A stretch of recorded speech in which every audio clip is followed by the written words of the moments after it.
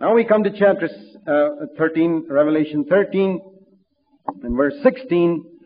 It says here, and the false prophet now, he causes all the small and the great, and the rich and the poor, and the free men and the slaves to be given a mark on their right hand or on their forehead. This is called the mark of the beast. There's going to be a mark they have to receive on their right hand or on their forehead, and he provides that there will be no one should be able to buy or to sell even the necessities of life except the one who has the mark, either the name of the beast or the number of his name. Now, this teaches us that the Antichrist is going to give people the option of either being public followers of him or secret followers of him. Public followers of him means the mark is on your forehead. Secret followers of him means the mark is in your right hand, and you can keep it hidden. Now, this has an application for us even today, because we have considered in 1 John 2:18 and 19 that the spirit of the Antichrist is already at work in Christendom. And it is possible for people today to publicly follow the Antichrist. For example, the prostitutes, the gamblers, the drunkards, the film stars, they publicly follow the Antichrist.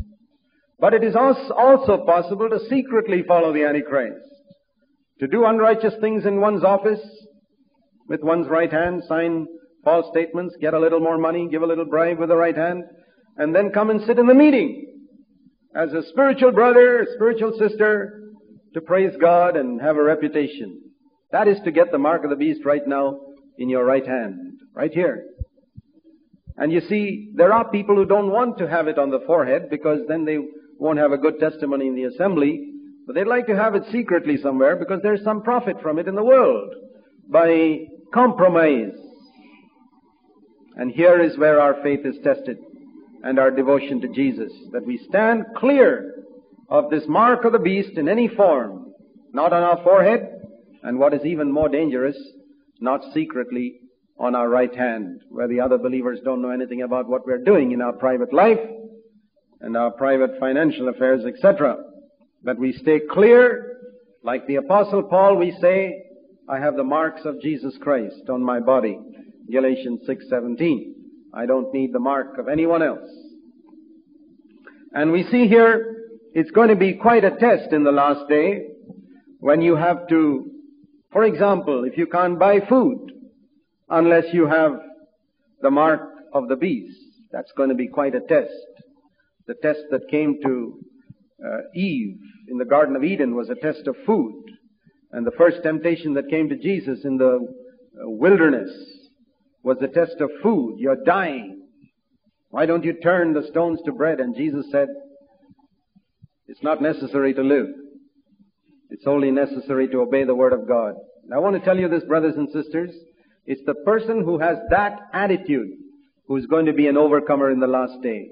It is not necessary to survive. It is only necessary to obey the Word of God. Man shall not live by bread alone, but by every word that proceeds from the mouth of God. If we don't have that attitude, that it's better to obey God's Word and die, rather than compromise and live, we are going to be sucked away in this apostasy and falling away that there is in Christendom already.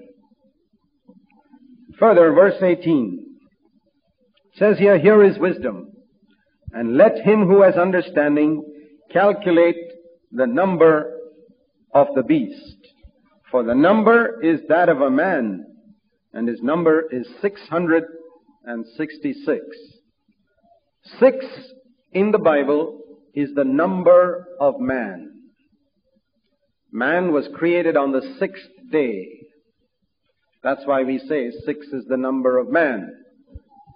7 is the number of perfection when God rested.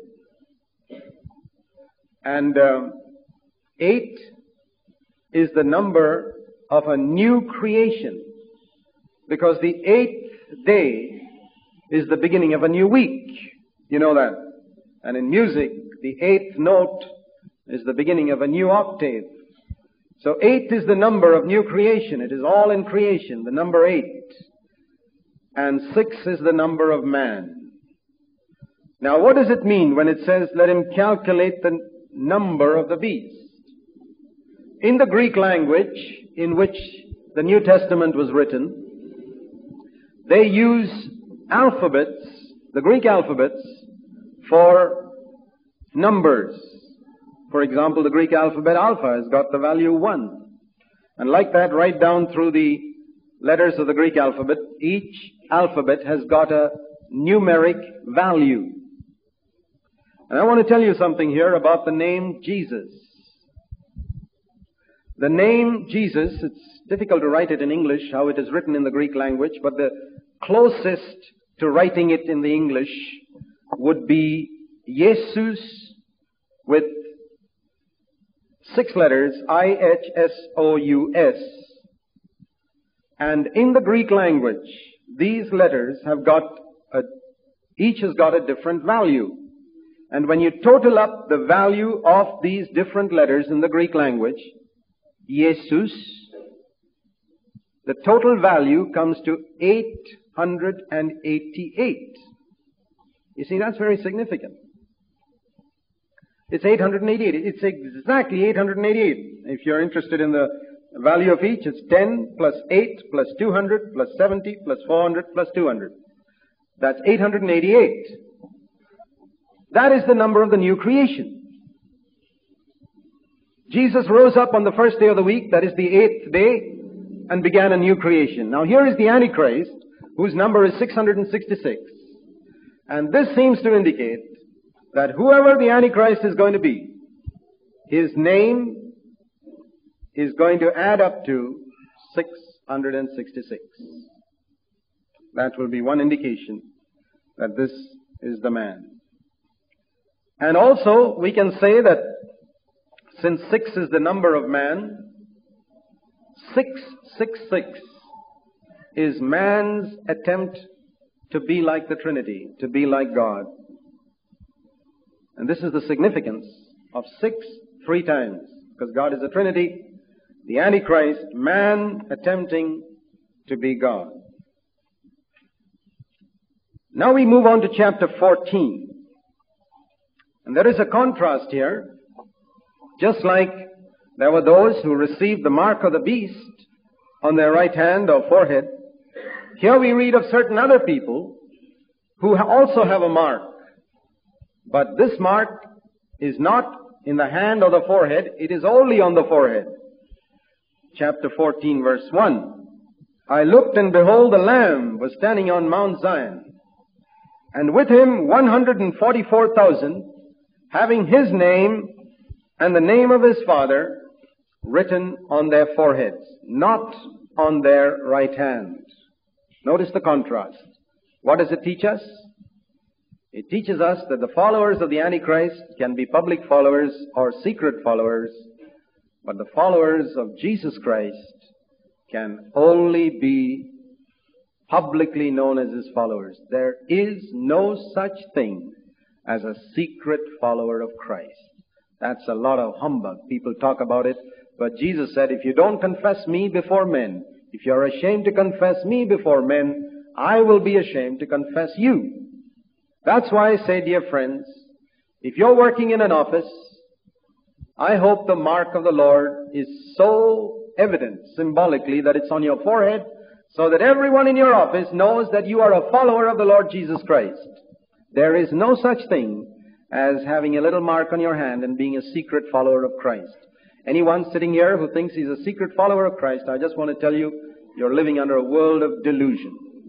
There is only one type of follower of Christ, a public, openly known follower of Jesus Christ who's got the mark right on the forehead. Everybody knows. And I tell you, it's an absolute shame for a lot of believers in our land. I see Hindus who come to the offices with the something like the mark of the beast on their forehead. And Christians who are absolutely ashamed to be publicly known as followers of Jesus Christ. Shame on them. What type of Christians are they? I'll tell you. Compromisers. They're not in this number here. They're not the people who are unashamed to boldly admit that they are followers of Jesus Christ. They are wondering whether they'll get their promotion if they confess to be followers of Christ. They are wondering whether they'll get their increment. They're lovers of money, lovers of promotion, not bold witnesses of Jesus Christ. The Lamb and His followers are marked by this. They are publicly known as disciples of Jesus Christ. Their relatives know that they are wholehearted disciples. They are not compromisers in the midst of their unconverted relatives. They are not compromisers in their office. They are not compromisers in their neighborhood. The mark is clearly seen. And every time we see a Hindu man with a mark on his forehead, let that speak to us. If that man is not ashamed to show that he worships the devil, why in the world should I be ashamed to admit that I am a son of the living God? The Lamb was standing with 144,000, having His name and the name of His Father written on their foreheads. Now this has a symbolic meaning too, because in the Old Testament, name symbolized nature. Verse 1, I looked, and behold, the Lamb was standing on Mount Zion. With Him 144,000. Now this is not the 144,000 that we saw earlier in chapter 7, because they were from the tribes of Israel, 12,000 each, and the tribes of Israel certainly don't follow the Lamb. That's clear. They don't believe that Jesus Christ is the Messiah. This is another group altogether. This is from the church. This is what the book of Revelation calls the overcomers. You read off in Revelation chapter 2 and chapter 3, he who overcomes, he who overcomes, he who overcomes. This is the group spoken of there. And their characteristic is they reflect the nature of the Lamb and of the Father. And that's a good question to ask ourselves.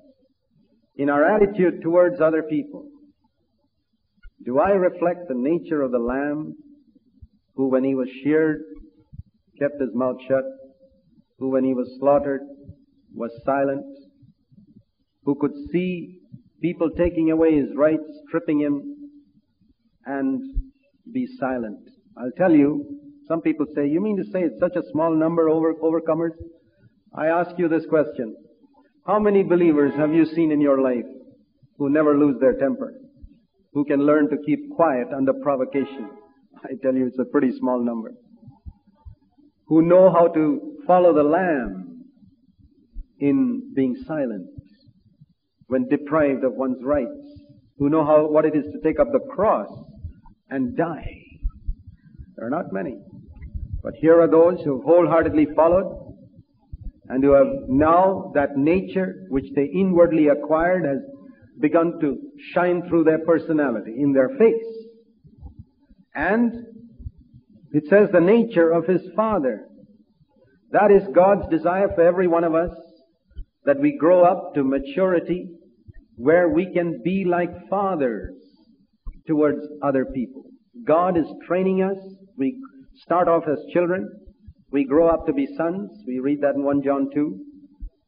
And then we grow up to be fathers towards other people, denying ourselves to serve them, longing to lead others onto maturity. His nature, the nature of the Lamb, and the nature of the Father. Brothers and sisters, this should be our passion, that the nature of the Lamb of God and the nature of the Father should become ours so completely that it begins to be reflected through our personality. Blessed are those who take that seriously. I believe with all my heart, I don't have a shadow of doubt in my mind, that these are the overcomers. And it says here in verse 2 and 3, I heard a voice from heaven like the sound of many waters, and like the sound of loud thunder, and the voice which I heard was like the sound of harpists playing on their harps. That's the music of heaven. It's music full of praise, worship, joy, ecstatic joy in the presence of the Father.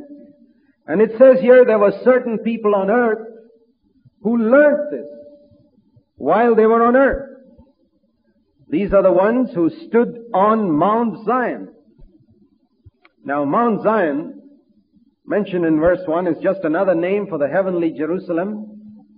And if you turn back to Revelation 3, I want to tell you who has got the name of Jerusalem written on them. Revelation 3:12. We considered that when we studied Revelation 3, but just to refresh our memory so that we understand it clearly. He who overcomes, not everyone, but he who overcomes, I will make him a pillar in the temple of my God, says the Lord Jesus.